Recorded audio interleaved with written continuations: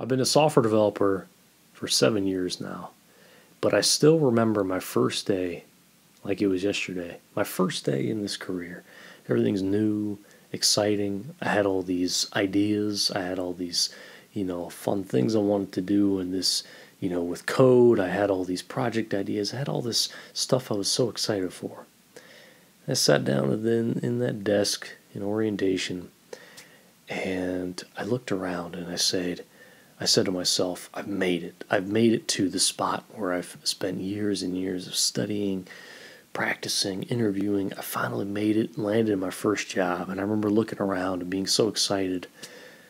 But then something happened. I remember I walked into the room that I was going to be spending 8 hours a day in, spending all this time coding in. And I remember distinctly it was this small, like, windowless room. It was dark, and there was like 5 desks. We were all kind of cramped in there, like, keyboards. And I'm thinking to myself, okay, this is fine, right? Like, this is okay. And I remember about 3 weeks into there, I knew that I knew this was going to be a long journey ahead. And I slowly began to realize that this wasn't as exciting as I initially thought. I started to get into kind of the groove of, making pull requests and reading code and, picking up stories and all that stuff. And I remember thinking to myself, this kind of just feels like work. It doesn't really feel like what I thought it was going to be. It doesn't quite feel like what was initially sold to me as an idea, because, I, like anyone else, I go on YouTube and I look at day in the life videos of software developers, and I see all this fun, crazy stuff. People flying helicopters to their first job. I'm taking a blimp over my, my yacht to do programming, and I'm going out to lunch 30 times a day and, doing all this crazy stuff. And that's not at all what it's like. In reality, it's kind of like watching a reality TV show. It's just not real. It's fake. You're selling the illusion of what is not. And it's that, to me, was a very difficult transition, because I realized that this was simply just work, and it was simply another job. And I remember thinking to myself, I would go down and walk, just to kind of take a break from the screen and just take a break. And I remember thinking to myself, did I make the right choice? Did I make the right choice? And this was a very difficult question to ask myself, because for the first time I was reflecting back on my decisions thus far, and I was questioning them. I was questioning, did I study the right thing? Did I study, and I'm not saying it flippantly, like 4 years. Like, did I spend 4 years studying the right thing? I mean, it was a massive question to be asking myself. And I'm sure that that's the question a lot of you are asking too, because with AI being incorporated, like, there's a lot of, like, uncertainty in the job market right now. And I can totally get it, because I felt like this way. Like, I was asking these same questions. I was asking, did I make the right choice? Should I have done something else? And I remember as I was ascending those stairs back up to the office, and I sat at my desk, and I just kind of stared blankly ahead of me. And I really thought to myself, honestly, I probably zoned out for the next 10 minutes just reflecting on this question. And as I kind of eased back into my task and coded, my mind just kind of went blank. And it was a strange thing that happened. I almost felt like I was just kind of becoming numb to my surroundings. Like, I was just kind of becoming one with the machine, as in a sense. I was becoming just another gear in the system. And this went on for about six months to a year. And I just kind of was going through the motions, just showing up to work early, I should say, and coming home and repeating. And that was kind of the cycle. No longer was I in the cycle of school, where I had a very rigid schedule. Now I was in the working world, where really this was it. And this was going to be my schedule for the foreseeable future.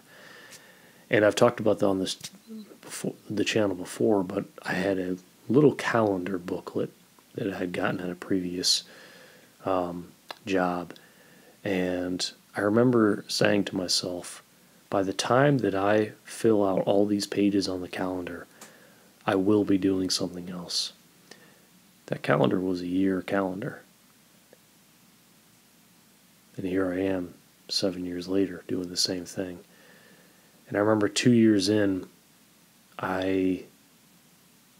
after, going through about 6 months to a year of kind of just going through the motions, I revisited this old question that I had been asking myself of, did I study the right thing? But this time I did something about it.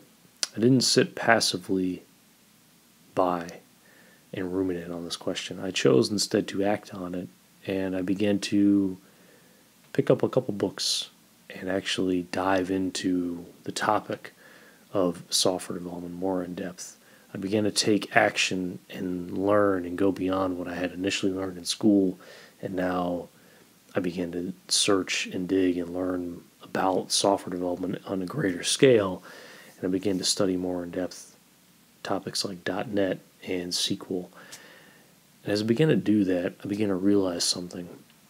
And the thing that I realized is that I was not going to find fulfillment in this career unless I specifically set out purposefully to find that fulfillment. And I'm not going to be fulfilled in a passive way. I have to actively seek out fulfillment and purpose in this career. And if I don't, it's going to pass me by, and I'm just going to feel like I'm going through the motions. So it was that moment in which I started to read, and I started to truly invest in learning for myself and becoming even more educated on the topics. That's when it truly clicked. That's when I got interviews and other job offers, and I started to see, career progression, and I started to get raises, and I started to get all these things as a result of putting time and energy back into learning and continuing learning. And that's when it really clicked for me, is that I didn't reach the end of my goal. Meaning my goal was to get the job, and I got the job, but that was just the beginning. Now my goal is to become excellent at the job, and that goal is a long, arguably lifelong pursuit of understanding and knowledge, and that's where I'm at. Now, I've kind of ebbed and flowed from that, and there's been ups and downs, certainly, and I've faced burnout. I've faced time where I've had to step away from the job for an extended period of time just for my own well-being. But I've come back to it, and I've always come back to now, like, understanding that I need to actively make this job into something that I like, because it's not going to do it, by itself. With school, you kind of have the advantage of things are kind of laid out for you. In a job, that's not so. You kind of have to lay the foundation at the job that you're in. And laying the foundation is a skill that I had not yet acquired, but it's something that I'm trying to figure out, and I'm trying to say, like, hey, here's where I need to be in 5 years. The question we always get asked is, where do you want to be in 5 years? But the question that you need to be asking yourself, or saying to yourself rather, is, where do I need to be in 5 years? And honestly, we can reframe that as more of an active statement, like, I need to be here in 5 years. And as a junior dev, you should be saying, I need to be a senior dev in 5 years, because you can do it. It's possible because I did it. And you just have to study and put your mind to it, because you will, for a fact, get there.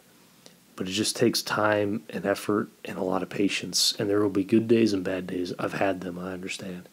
But it's just something that takes time.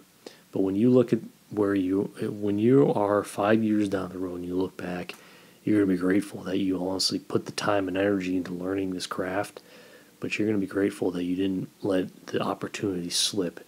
Because I could have easily just let this slip by and say, oh, I guess this is it, and just sit in my little, cubicle and typing away.